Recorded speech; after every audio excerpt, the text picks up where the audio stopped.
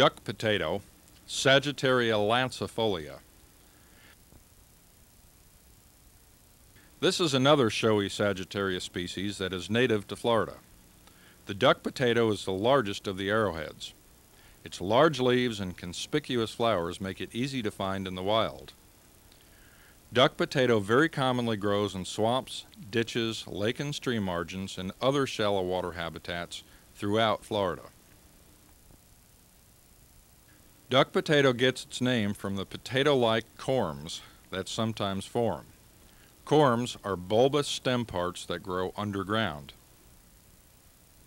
Duck potato is easily recognized by its large, firm, lance-shaped leaves, which are typically 4 inches wide and up to 2 feet long.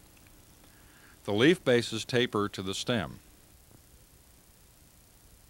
The leaves grow as a fan-like rosette from underground rhizomes.